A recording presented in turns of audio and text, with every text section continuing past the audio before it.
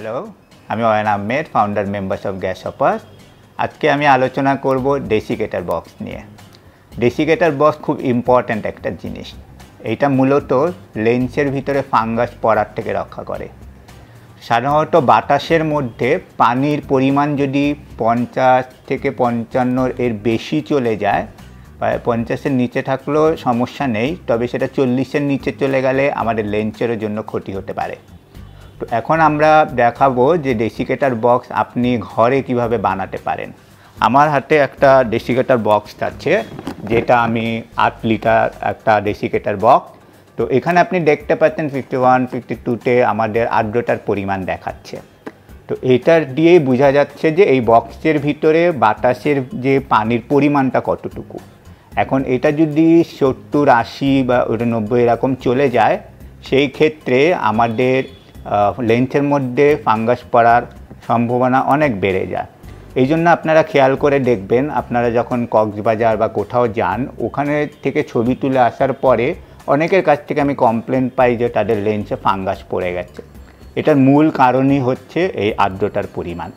তো আপনার এই ডেসিকেটার বক্সটা বানাতে হলে প্রথমে আপনাকে একটা 8 লিটার, আমি এখানে 8 লিটার বক্স আমার লেন্সের পরিমাণের উপরে চিন্তা করে বানিয়েছি। তো এটা এখন আমি খুলে দেখাবো। তো বেসিক্যালি 8 লিটার এই ডেসিকেটার বক্সের মধ্যে আপনাকে কতগুলো জিনিস আপনি দেখতে পাবেন। এখানে আমি 4টা লেন্স রেখেছি, তার মধ্যে এভাবে দেখতে পারবেন এখন। তো এখানে আমি যেটা করেছি, আমাকে সিলিকার জেল কিনতে হয়েছে। তো সিলিকার জেলটা রাখার জন্য আপনাকে লবণদানি ব্যবহার করতে হবে, যদি আপনি হোমমেড ডেসিকেটার বানিয়ে থাকেন। তো এই ক্ষেত্রে আমি এখানে একটা হাফ কেজি, যেটা বলে 500 গ্রামস ডেসিকেটার বক্স আমি একটা কিনে নিয়েছি। তো এইখানে ডেসিকেটার বক্স মধ্যে আমি লবণদানির ভিতরে প্রায় 80 গ্রামসের মতো আমার সিলিকা জেল রাখা হয়েছে। তো এইগুলা করে আমি সব মিলিয়ে 4টা লবণদানি, ইটস অ্যাবাউট 200 গ্রামসের মতো এখানে রাখা আছে। তো এটা আমার প্রয়োজন অনুসারে, কারণ এখানে আমি রেখে ট্রাই করেছি এটা 55 থেকে 50-র মধ্যে রাখার জন্য। তো এইটা এখন 56 হয়ে গেছে। তার মূল কারণ হলো এখন অনেক আর্দ্রতা সেটা ঢুকে গেছে। তো এইটা আমি যখন বন্ধ করে দিব, তখন এখানে আর্দ্রতার পরিমাণটাকে কমিয়ে আনবে এই সিলিকা জেল।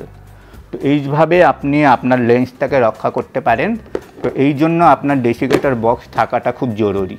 তো এইটা বানানোর আমার মূল কারণ, এটা বানাতে আমার সর্বনিম্ন খরচ হয় সাধারণত 1000 টাকা। তারপরে আপনি যতটুকু কোয়ালিটি সিলিকা জেল, তারপর আপনার এটাকে বলা হয় ডেসিকেটার মিটার, যেটা হাইগ্রোমিটার বলে।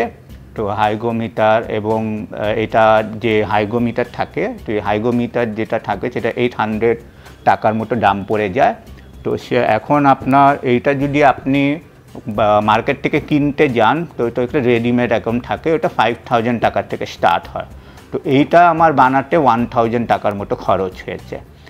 তো এখন আবার এই এপিসোডটা যদি ভালো লেগে থাকে আমাদের সাবস্ক্রাইব করবেন, এবং যদি কোনো কমেন্ট থাকে তাহলে আমাকে কমেন্ট করে জানাবেন, আর নিয়মিত নোটিফিকেশন পেতে বেল বাটনটা ক্লিক করবেন।